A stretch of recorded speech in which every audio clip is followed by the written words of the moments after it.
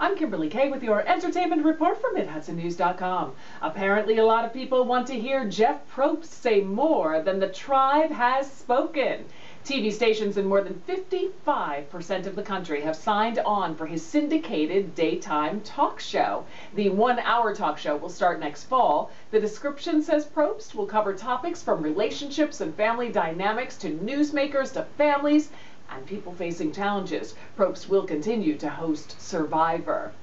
Well, Dorothy's blue and white gingham pinafore dress from The Wizard of Oz is being added to an auction next month that already includes a pair of famous ruby slippers from the movie. The dress is expected to go for between $200,000 and $300,000. The shoes are expected to bring in 10 times that. The auction includes other movie items like Bela Lugosi's cape from Dracula, the DeLorean from Back to the Future 3, Marilyn Monroe's wedding ring from her marriage to Joe DiMaggio, and a nude painting of Marilyn Monroe nude. More items are expected to be added to the auction, which is set for December 15th, 16th, and 17th at the Paley Center in Beverly Hills. Details are at profilesinhistory.com. Well, Hugh Jackman has found a surefire way to lose weight. Not that he needed to.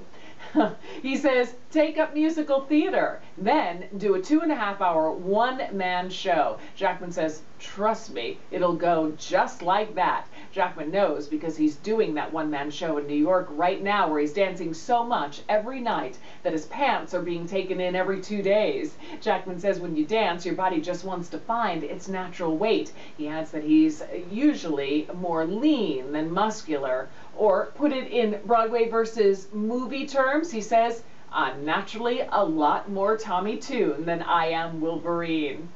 Well, in local entertainment news, the Ladies Auxiliary of the Napanoch Fire Company will host their first murder mystery party, dressed to impress in your best old Western apparel. Pre-sale tickets are available for $12 and $15. For more information, you can contact Maria at 283-5076. That's your latest entertainment report. For a new update daily, log on to MidHudsonNews.com. I'm Kimberly